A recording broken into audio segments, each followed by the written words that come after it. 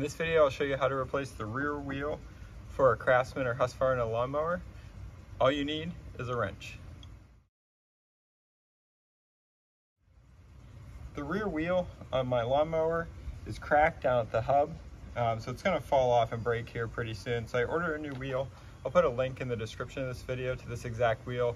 It works on Craftsman and also Husqvarna lawnmowers. They're pretty much standard, so just make sure you get an 8-inch or 7-inch, whatever size is on your mower.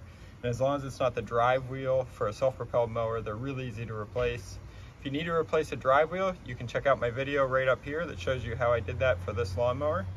This is a 14mm socket on a ratchet. All you need to do is take this bolt off and replace the wheel.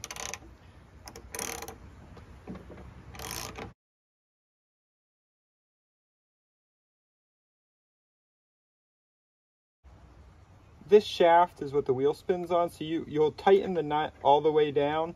The wheel will ride on the shaft and the nut will keep it from falling off. You don't have to worry about pinching the wheel when you put it back on.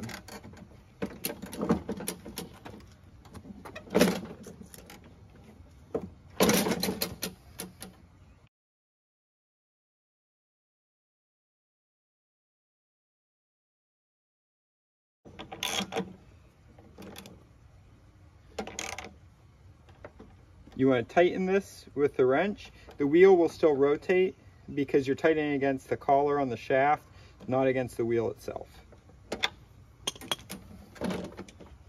That's all there is to it. If you found this video helpful, give me a thumbs up and tell me about it in the comments. You can also subscribe to my channel for more helpful tips. Thanks.